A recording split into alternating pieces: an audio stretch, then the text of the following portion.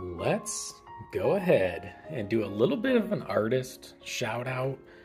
A wonderful mask maker, the best little horror house. They do this line called Serial Killers, and I've picked up 2 so far, and I just want to show them off. I think they're really cool. We got the Lucky Charms guy, and of course Captain Crunch, which I believe goes by Captain Crunk, and I think this guy's just Lucky. But yeah, I wanted to just show these off. If you're in California and seeing a convention, definitely consider picking up one of these latex masks because they are very cool.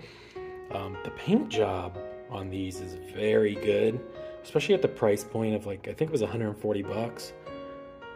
Yeah, he does a really, I think it's him and his wife maybe, but they do a really nice job on the paint work. The sculpt, obviously, the character of the character itself is really cool, and the whole style of the masks are very good.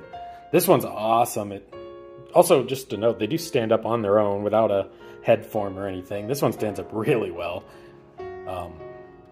This guy's so crazy looking. Once again, really nice detailing and paint work. He's even got a gold tooth, which is really cool. I think I might go in and add blood into the hole where he's missing his tooth. And on this guy, I think I might add a more fresh blood in that cut on his nose and lip, just so it looks a little more wet. But yeah, definitely consider checking him out for the price and the style if you're looking for a really unique mask, especially for a cool cosplay. The Serial Killer line from the best horror house, little horror house, something like that, is very good. And yeah, just wanted to show you guys 2 of the masks in the collection.